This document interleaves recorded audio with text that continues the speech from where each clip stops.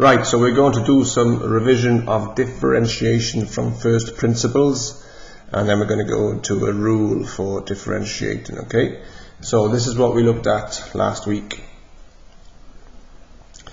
Basically a Posh expression for the slope of the curve.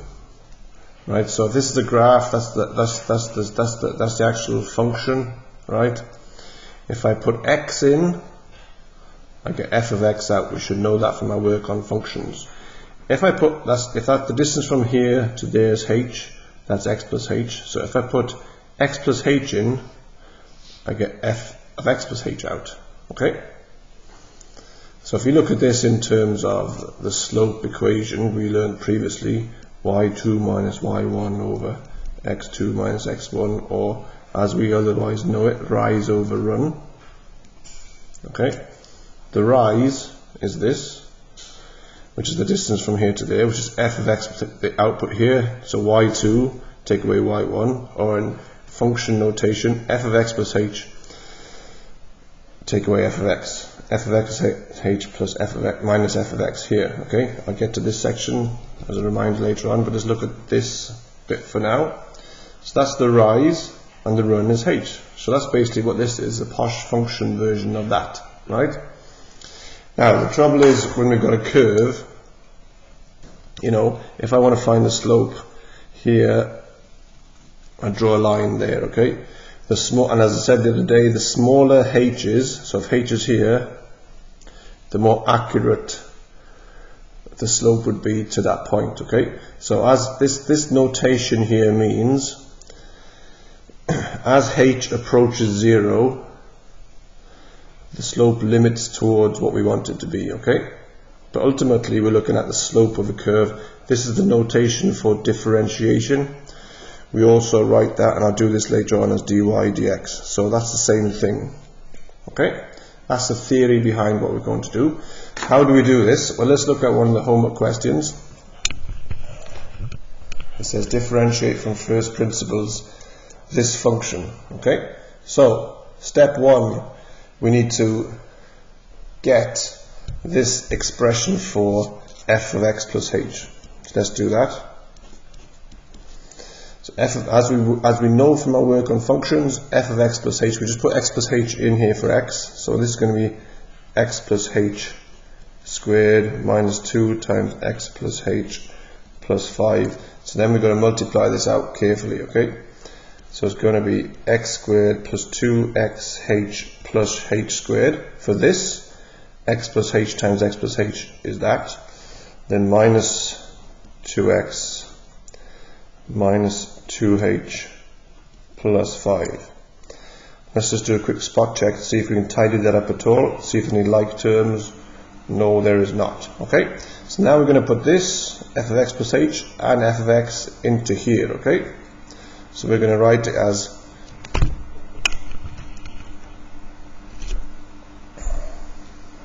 f dash x, which is differentiating, f of x plus h, which is this,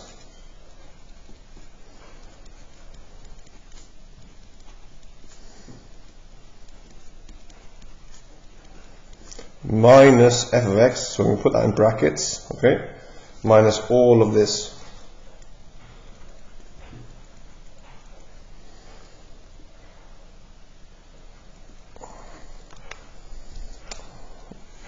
All over h, okay? So then we've got this big long expression on top of this fraction. We're going to try and tidy that up. So let's look at it. Let's look at the like terms. I got x squared minus x squared. So they go. I got minus 2x minus 2x. That is 4x here. And I got 5 minus 5, so the numbers cancel out, right? So let's look at what I got left. I got 2xh plus h squared plus 4x, because that's minus 2h.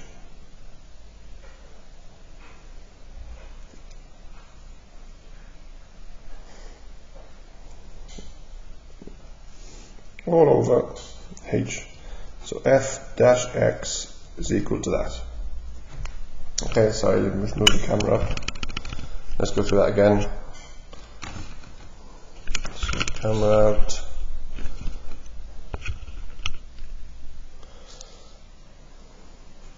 Right. So let's tidy that up again. So I've got x squared plus 2x plus h squared for this. I've got minus 2x minus 2x minus 2h, and I've got plus 5. Then I'm taking away the original function, right? So x squared minus x squared leaves me nothing.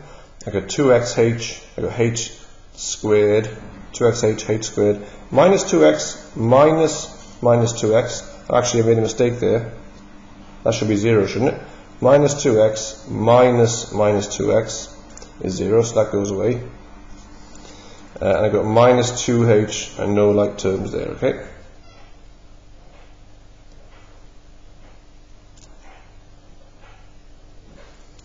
So let's look at this. I've got h in every term on top, so I can factorize that. So I've got 2x plus h, okay, so I put the h outside the bracket. H times 2x gives me 2xh, h times h gives me h squared. I've got minus 2 there all over h. So then these two can cancel. So I end up with 2x plus h minus 2. Right? So as I said earlier, what we want to happen, and this is where this notation is important, when h approaches 0, that's what we want, because that gives us the most accurate value for the slope, okay? So the slope limits towards what we want. Right, so let's look at it. So f dash x equals as h approaches 0. Let's look at this. As h approaches 0, that's going to go away. This h is going to go away. We can put it down to 0. So it's going to be 2x minus 2. Right, so this function differentiated gives me 2x minus 2. Okay. Now let's look at the application of that, which is the second part of the question. If we go to our books, what was it, page 273, it says then, hence find the slope of the tangent at the point 2, 5. Okay, so at the point 2, 5, this is the input, or x value, that's the output. Okay, so let's say we should know that the function here is a u-shaped, because it's a positive x squared coefficient. Let me do a little sketch. So that's u-shaped like that. And what we want to do now is find the slope. So that's when x equals 2. So if that's 2 there, I want to find the slope here, okay? Actually, I'm going to draw that again. That's too small. Just to highlight this. Right?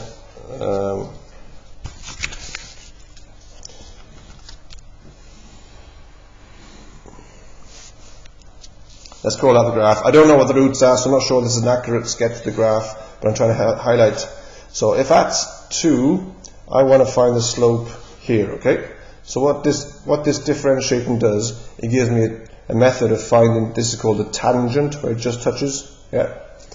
If it's 3, I'd find the slope here by subbing 3 into x. If it's 5, I'd find the slope here, etc.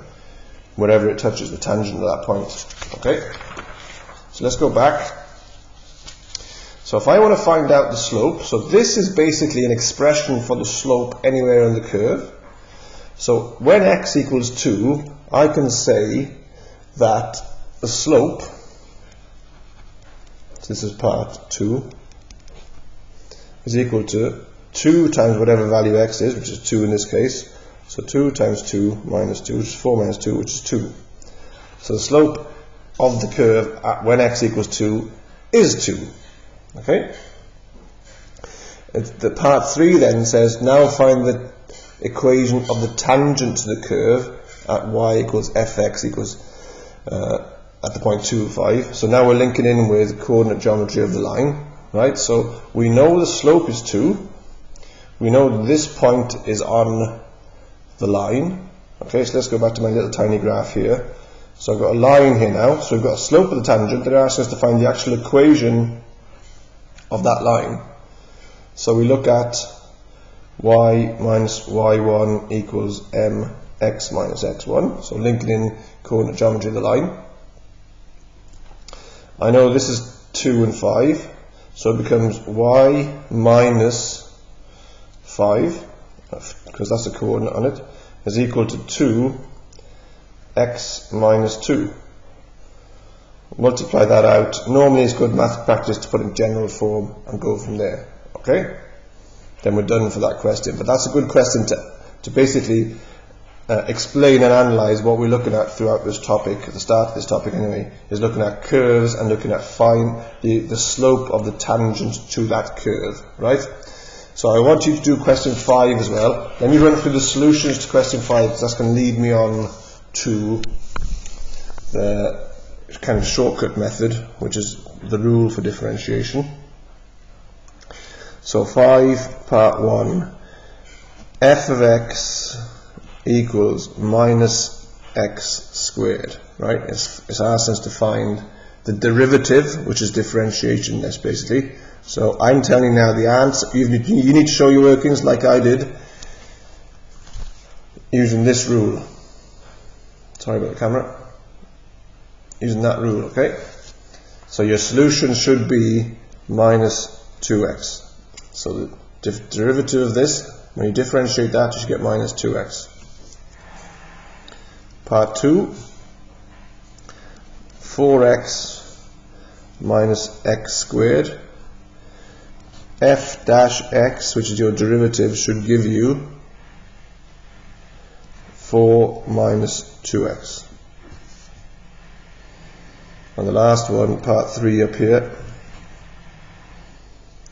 2 minus x minus 3x squared. Your derivative should be minus 1 minus 6x. Okay? So I'm going to use this now, right? So you're going to do them because it says in that question, derive from first principles, and we need to be able to do that in the course, right? So we're going to do that. You're going to do that for your homework, in addition to your homework.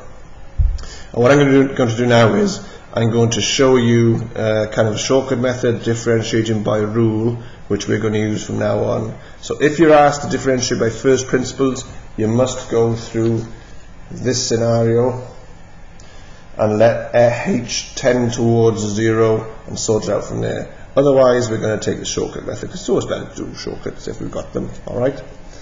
So, ultimately, in your tables, you will see this, okay?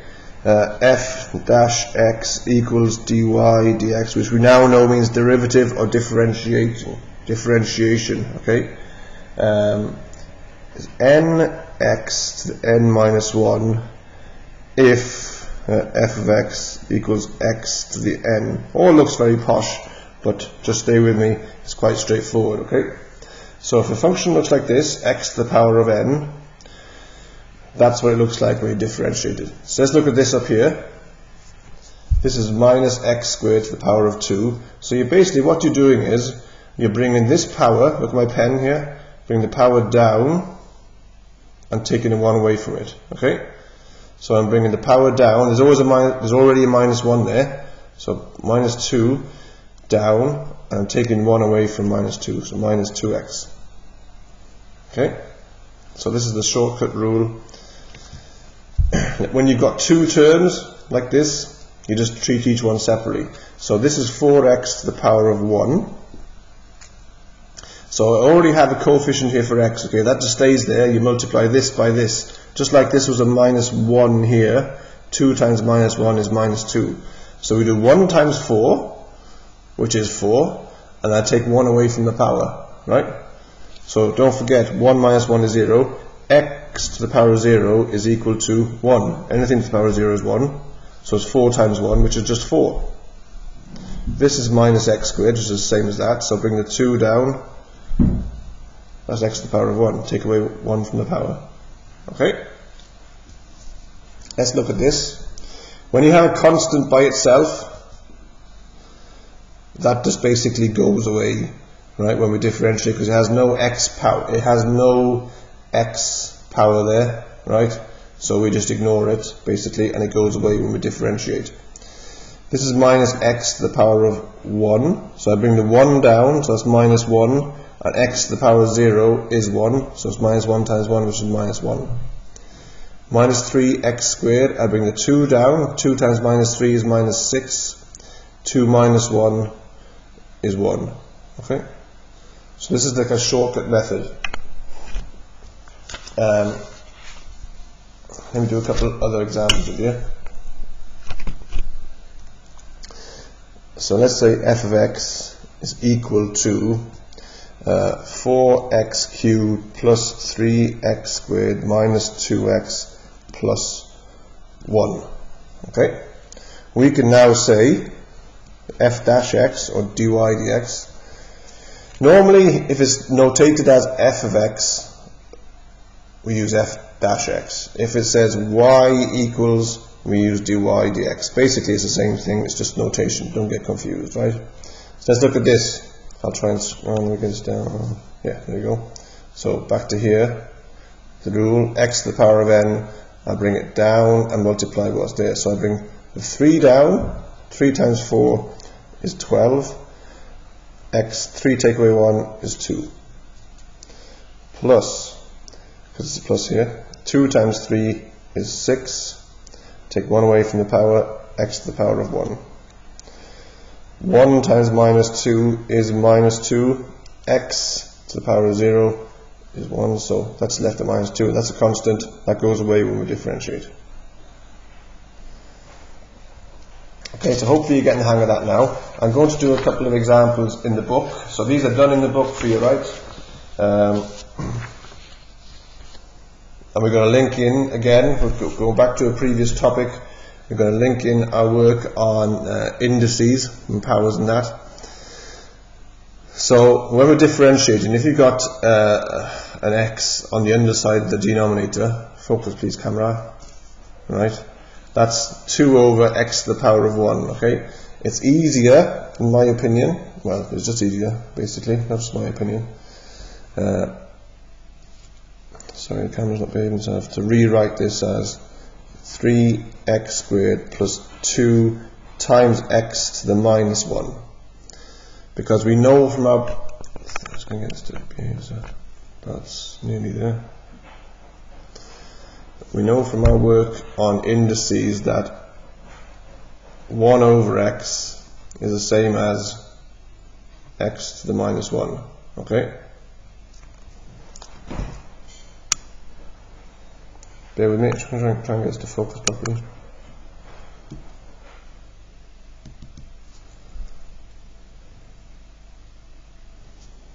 So that's what I've applied there. 1 over x is the same as x to the minus 1. So instead of writing this as 3x squared plus 2 over x to the power of 1, I'm going 3x squared plus 2 to the x to the minus 1. That means when I differentiate it then, so this is written as y equals, so I'm going to write the derivative, differentiating it as dy dx. 2 times 3 is 6 times x to the power of a 1, because 2 take away 1. Right, so when we've got negative power, it's the same thing. Minus 1 times 2 is minus 2, okay? So we're bringing this down, minus 2. Minus 2, take away 1, because we take away 1 from the power, is minus 2. So this becomes 2x to the minus 2. Okay? So if you want to go back and write it like that one above, you could write that as, I don't mind to ask, 6x minus 2 over x squared. Because x to the minus 2 is the same as 1 over, or 2 times x to the minus is the same as 2 over x squared. Okay? So either one of them is fine. Let's go to another one in the book as an example. So I'm going to rewrite this as, we should know that the square root of x is the same as x to the power of a half, and as above, minus 4 times x to the minus 2, because 4 over x squared is the same as 4 times. Then we can go to our shortcut method. Bring the half down. So this is 1 times half, 1 times x to the power of a half. So half times 1 is a half. So that's a half of x. Half, take away 1, because we take away 1 from the power, is a minus a half. Okay, be careful with this now, because it's the power of minus 2. So I'm bringing the minus 2 down, multiplying it by minus 4. So it becomes positive 8, minus 2 times minus 4. X, minus 2, take 1 away from the power, it's the minus 3. Okay, and there you go. You can leave it with negative powers, I don't mind. That's the same as 1 over 2 to the square root of x, because x to the half under there is the same as that, plus 8 over x cubed. Right, now I want to turn to page 278. We're going to do question 12 and then I'm going to finish up and leave you some work, right? So this kind of sums up, this is the same thing we did at the start of the video for your homework, but we're going to use the kind of rule by thumb now for differentiating. So hopefully you're on page 278 there now, and we're on question 12. We have y equals 2x squared minus 3x plus 4. So it's asking us here for the slope and hence the equation of the tangent. Okay, so it's not telling you to differentiate, because now you know that when you differentiate it gives you an expression for the slope. Okay, so if it doesn't necessarily tell you to differentiate, but you should know that at this stage now, if they're asking you for a slope of a curve, a slope of a tangent to the curve, we should differentiate. Okay, so if it's asking us for the slope, we're going to differentiate. So this is dy dx equals, that's 2x squared, so I bring the 2 down to make it 4x, because 2 take away 1 to the power. So what's going on with this?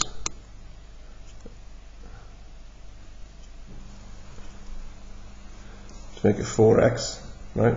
Minus 3x, hopefully it'll focus now. So 1x to the power of 1, bring it down, that's just going to be minus 3, because x, then you take 1 minus 1 is 0, okay, and the 4 goes away. So dy dx here is 4x minus 3, hopefully you're getting the hang of that now. So that's an expression for the slope. Now it asks us specifically for the slope at the point 1, 3, so that's when x equals 1. So slope at x equals 1 is 4 times 1 minus 3, which is 1. Okay? So if I want to find the equation of the line at that point, I know this coordinate, 1, 3, and I know the slope now, so I go into what I know about the equation of the line. Y minus 3 is equal to m, the slope, which is 1, x minus 1, okay? And because we're all groovy math people, we're going to multiply this out and put it in general form, even though it doesn't ask for it. So we make one side equal 0, basically. Okay, so x minus y plus 2, minus 1 plus 3 is plus 2 is equal to 0. That's the equation of the line in general, equation of the tangent of that curve at 1 minus 3. Okay? Thank you, class. I'll give you some work on Google Classroom there now.